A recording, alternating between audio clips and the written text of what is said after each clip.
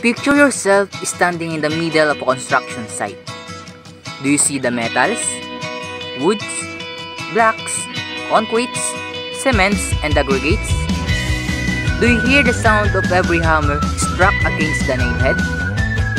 Have you ever pondered how these are used to assemble buildings, or how each story is made to rise? Ponder no more, for you are about to be introduced to the world of buildings and assemblies. Everything you need to know, we will share with you. You are surely in for a great learning ride. Sit comfortably, listen well, and enjoy. Let's talk about building materials. These are materials that are used in constructions of buildings, houses, and other structures. This includes traditional materials such as wood and newer materials that are designed to meet a variety of modern construction requirements. Examples: concrete. It is a composite building material made from a combination of aggregate and a binder. An example of this binder is a cement.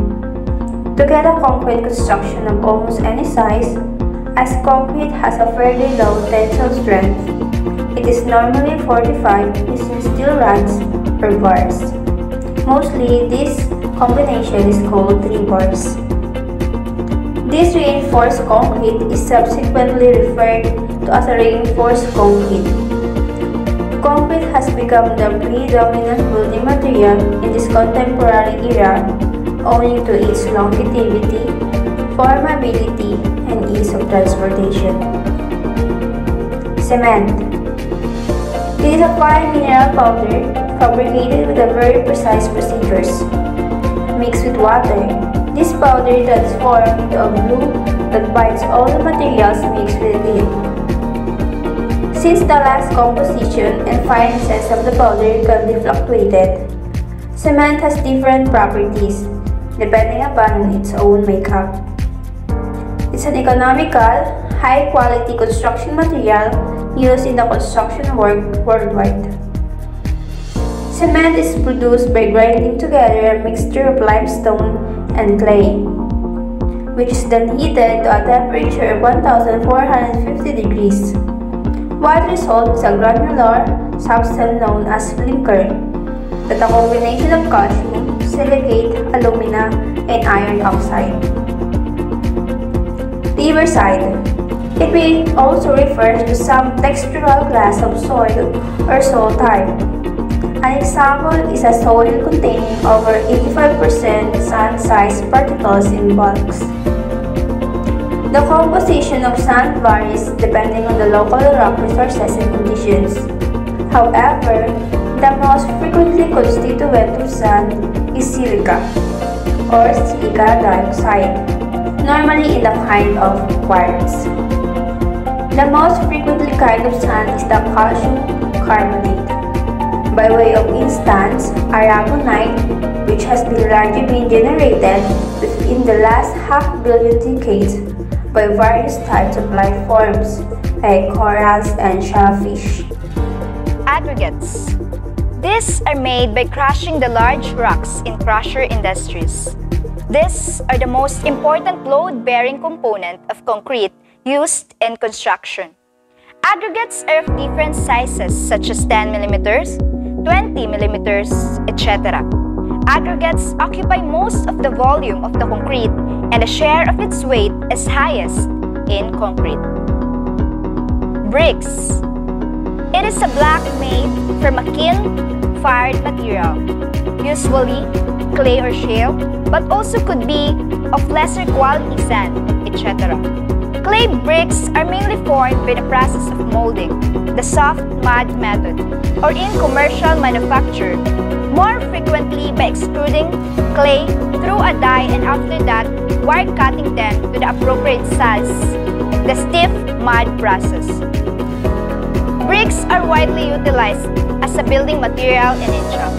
This was likely due to the simple fact that it had been much more fire retardant than timber in the ever-crowding cities and fairly cheap to create. Next to bricks is steel. Steel is a metal alloy whose major component is iron and is the typical choice for metal structural building materials. It is powerful, flexible, and if treated well, it lasts quite a very long time. Metal figures quite prominently in prefabricated structures used in most cosmopolitan cities. It requires a good deal of human labor to create an alloy, especially in the large quantities required for the building industries. Next is wood. It is a product of trees and sometimes other fibrous crops used for construction purposes when pressed or cut into timber and timber, like boards and similar materials. It is a generic building material and is employed in building pretty much any form of construction in many climates. Wood can be quite flexible under hips, keeping strength while bending, and is incredibly powerful when compressed vertically. There are lots of different qualities to the different kinds of timber, even one of the same tree species. This implies specific species are better for various applications than others. 8 in the list of examples is glass. These are utilized since the invention of glass to pay tiny openings in a building. They provided people with the ability to both let light into chambers while at exactly the same time keeping the inclement weather outside. The glass is usually created from mixtures of sand and silicates and is extremely brittle. Contemporary glass curtain walls may be employed for the entire facade of a building. Glass may also be utilized to span over a wide roof construction in a space frame. The most familiar glass forms are fiberglass products that are being used for insulation and translucent panels. Another is glass insulation, and this is typically installed as loose particles blown into cavities and ceilings used as a specialized equipment. 9th is ceramics. These are things such as tiles, fixtures, and etc. Ceramics are largely utilized as fixtures or coverings in buildings. Ceramic floorings, walls, countertops, and even ceilings. Many countries utilize ceramic roofing tiles to ensure many buildings. Ceramics used to be only a specialized type of clay pottery firing in kilns, but it has developed into more technical areas. Ceramics are used in the manufacture of paper and building materials. For examples as mentioned like tiles, bricks, and pipes. Ceramic pipes are considered the most environmentally friendly since in the process of their manufacture, only water and clay are used. Ceramic tiles are the most fairly common finishing materials. Last in the list of examples is plastics. The term plastics covers a variety of synthetic or semi-synthetic, organic condensation or polymerization products that can be molded or extruded into objects or films or fibers. Their name is derived from the fact that in their semi-liquid state, they are malleable or have the property of plasticity. Plastics vary immensely in heat tolerance, hardness, and resiliency. They are being utilized for producing water pipes and sewage pipes and many other products used at the time of the house construction. Plastics are used in a growing range of applications in the construction industry. Plastics in construction are mainly used for seals, profiles like windows and doors, pipes, cables, floor coverings, and insulation. So those 10 are the examples of construction materials or building materials.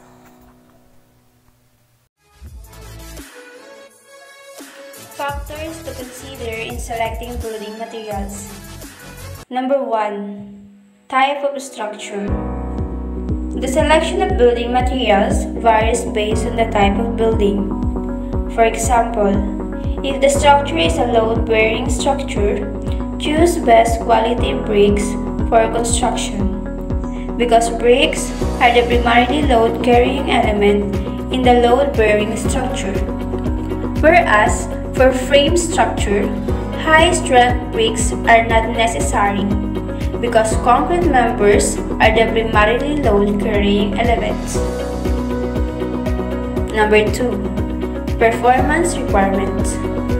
The next factor to consider in the selection of building materials is the performance requirements expected for the materials. This is basically what we want this material to do. What are the engineering characteristics we want the materials to possess? Like for example, its strength, weight, heat conductivity, soundproof, durability, and many more. For example, for high-rise building, it needed a thin, lightweight blocks to reduce the weight of the structure, whereas residential building and library building needs a high-thickness bricks or blocks for soundproof. Number 3. Cost-effectiveness. Naturally, cost-effective materials will take precedence over other materials, provided other requirements are met. Cost is a major concern for all stockholders involved in the project. Some of the cost-effective materials are the manufactured sand, fly ash bricks, PVC cement, roofing sheets, and etc. Number 4. Building materials availability. Availability plays a major role in the selection of building materials, because if materials are locally available, transportation cost will be lower, and the materials can be bought in smaller quantities based on convenience. Plus, the chances of getting cheated by the local suppliers is lower than others because they usually care for their reputation in their service area. So, it is best to select the locally available material for the construction of your building. Number 5. Climate. Climate plays an important role in certain areas. For example, in places like European countries where very little sunlight is available, we can use glass as a major construction materials to bring in more sunlight into the building. But unfortunately, people in India try to copy the West, uses the glass claddings, and bring in more heat inside their building. So, the climate is one of the deciding factors that influence the selection of particular building materials in certain locations. Number 6. Aesthetic reasons. We all obviously want to build or choose to use structures that look good, right from buildings, road to bridges, and towers. Aesthetic plays an important role in choosing the proper building materials in many areas. Number 7. Environmental reasons. And finally, one thing that we as human beings have neglected so far, but beginning to realize the importance in the past decades, is the environmental concerns about the use of the construction materials like energy content, the raw material usage, depletion of natural resources, emission, and etc. Now, let's talk about building assemblies. Building assemblies, it is an assortment of devices or products that are linked together to have a specific purpose. An assembly in construction can be a window assembly, a door assembly, or basically any combination of materials, equipment, electronic devices that when assembled together will have a specific purpose and function. Building assemblies. Number 1, we have wall assembly. The wall assembly consists of a system of components that fulfill the support, control, and the finished function of the building envelope. While the precise placement and configuration of each component may vary between climates and individual buildings. We have 7 components of wall assembly. Number 1 is exterior cladding. The exterior cladding is the first barrier to prevent bulk moisture penetration into the building interior. Under the exterior cladding, typical materials include stucco. Stucco is pine plaster. And we have exterior insulation finishing system, or the EIFS. brick, the vinyl siding, and the cedar siding. That photo is vinyl siding.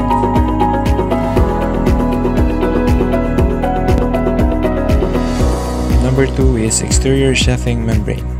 The exterior sheathing is the waterproofing membrane that protects the underlying structure from bulk moistures and grease.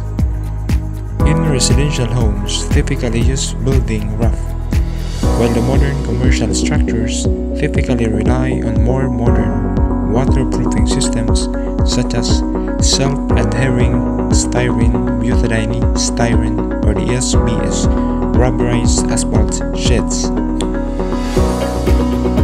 Number 3, we have the exterior sheathing. The plot surface that receives the exterior sheathing membrane around the perimeter of the building.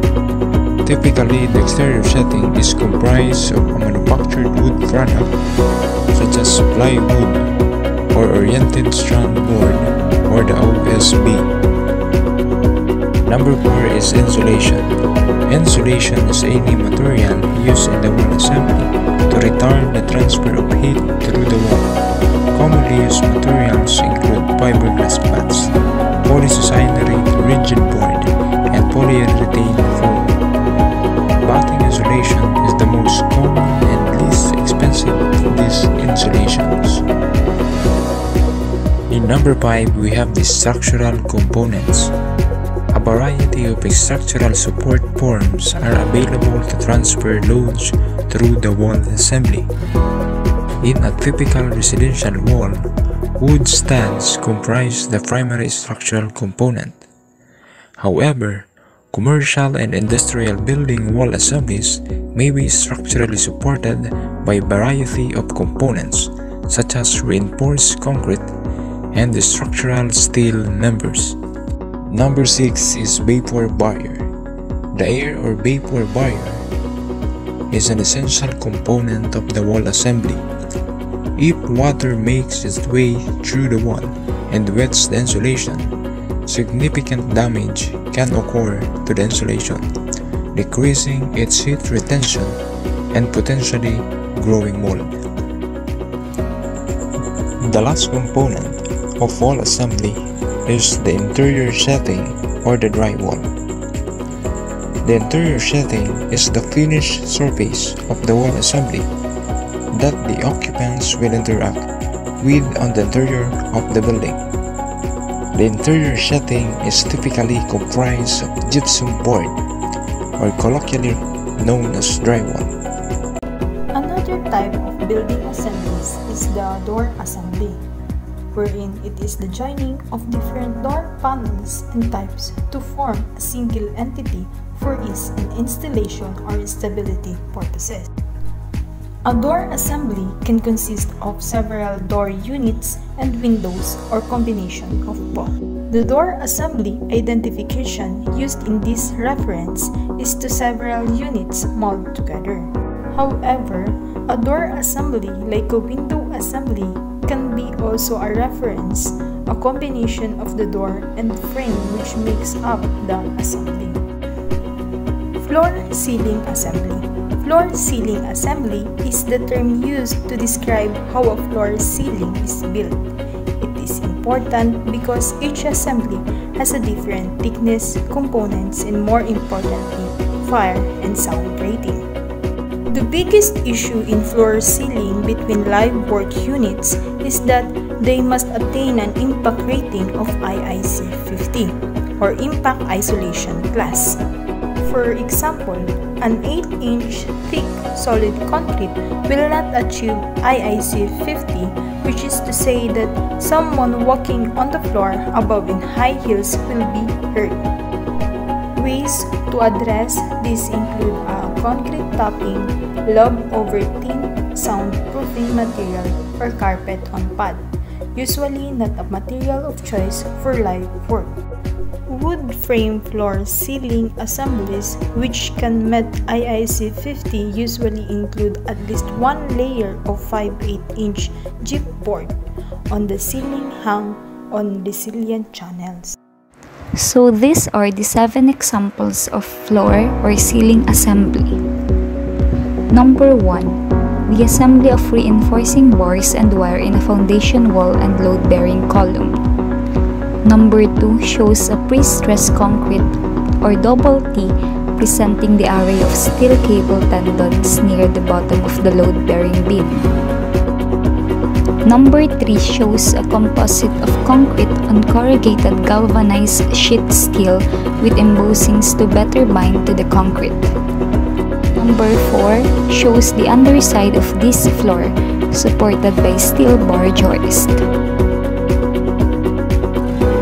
Wood trusses are engineered frames of lumber joined together in triangular shape by galvanized steel connector plates, commonly known as truss plates. It is designed to bridge the space above room and provide support for the roof. Wood trusses have two kinds of member, that is the compression member and tension member. Compression member are structural elements that are pushed together and subjected to compressive force. These compression member have two types of materials, that is the heavy timber and dimensional lumber. Tension member, on the other hand, are structural elements that are subjected to axial tensile force, and these tension member have two kinds of materials, and that is steel tubing and rod with smaller dimensions. Ceiling lining is used under timber or concrete flooring with any proprietary gypsum plasterboard and cavities that contain an insulation material. It is used for leveling poor concrete and wooden floor. Resilient bar is designed to improve acoustic insulation when constructing a conventional ceiling under timber joist. This helps reduce vibration and noise penetration. Environmental impact of building materials production and building construction. Letter A. Excessive fuel consumption. It happens during material transport from the site, between the plant in the site, and the construction operations themselves. Letter B. Traffic delays, congestion, and noise emissions generated during construction and production of building material as well. Letter C. The pollution and energy consequences of the manufacturing and production process. Letter D. Toxicity of product and chemicals used in manufacturing process. Example, global warming potential and ozone depletion potential. Letter E. Waste issues at all stages of the production and construction processes. So these are the 10 building materials that can be reused after demolition. Number 1 are concrete, bricks, and blocks. Method: concrete and brick can be recycled by crushing them into rubble. Repurpose: once sorted, screened, and contaminants are removed, reclaimed concrete or brick can be used in concrete aggregate, fill, road base, or riprap. So number 2 is gypsum. Method: gypsum is relatively easy to recycle. Contaminants need to be removed, such as screws and nails, and separate the paper. Repurpose: it can be ground into a powder or turned into pellets. The resulting material is sold to manufacturers that use gypsum for different application. Number 3 is wood. Method use is: wood can be reused, repurposed, recycled, or burned as bioenergy. Repurposed: wood can be used in pathways, coverings, mulches, compost, animal bedding, or particle board. Number 4 is glass.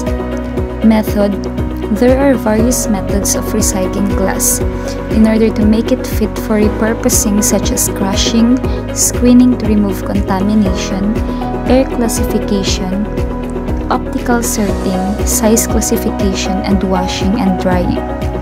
Repurpose: Glass can be used for pretty much anything, including decorative materials, fluxing agent in the manufacture of bricks and ceramics, insulation, containers, and even sports turf applications. Metals. Method. Metals are collected, sorted, and then shredded. The scrap is then melted and purified and finally allowed to cool to solidify. Repurpose. Metals, including steel, copper, and brass, are valuable commodities to recycle. Like glass, they can be repurposed into a vast array of items such as appliances, furnishings, fixtures, and lighting. Aggregates. Method. Concrete aggregate collected from demolition sites is put through a crushing machine. Crushing facilities accept only uncontaminated concrete, which must be free of trash, wood, paper, and other such materials. Repurpose. Aggregate can be reused as a base material under foundations, roads, and railroads. Plasterboard. Method. Composting. Repurpose. Standard plasterboard, which hasn't been contaminated by paint or similar, can be added to an aerobic composting system and is likely to have a neutral or beneficial effect when added to the soil, especially clay soil. Next, plastics. Method. All plasterboard recycling goes through a thorough process which takes away all of the added material which is left on the plasterboard when it's removed from the wall or ceiling. Repurpose. In construction, plastics are generally used for pipework, interior fittings, window frames, scaffolding boards, and curbstones. These can be repurposed into packaging, textile fiber, and clothing street furniture, to name only a few. Floor and wall coverings. Method. We have fiber-solve, micro-release, and thermohydraulic processes. First is fiber-solve. Subjecting wood fiber to a vacuum and pressurized steam with mechanical agitation at a high temperature. Micro-release. Using microwaves to reclaim wood fibers from the resin. And last is thermohydraulic processes, separating the adhesive from the wood fibers. Repurpose. There tends to be a lot of wastage when it comes to floor and wall coverings due to over-ordering, pairing this with the fact that a lot of it can also be recycled afterwards.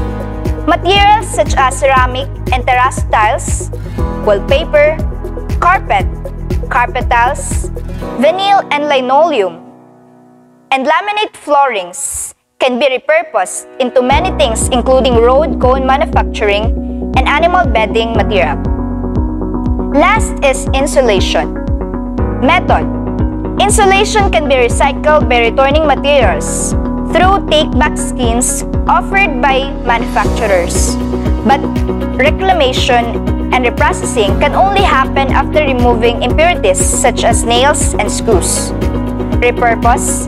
Similarly, materials involved in insulation such as glass and stone wool, polystyrene, sheep's wool, spray foam, polyurethane, and fiberboard can be transformed into concrete blocks, fiberglass board, and fiberglass ceiling tiles.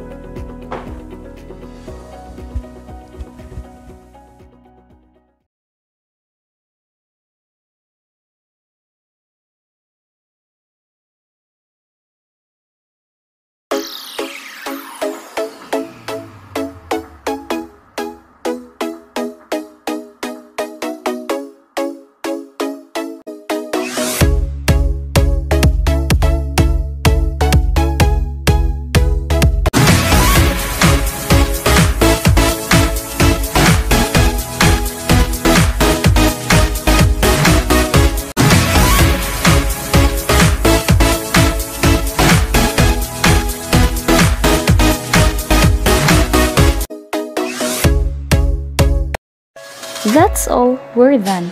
Thanks for watching. And if you have some questions or clarifications regarding our presentation, you are free to comment down below and we will immediately respond.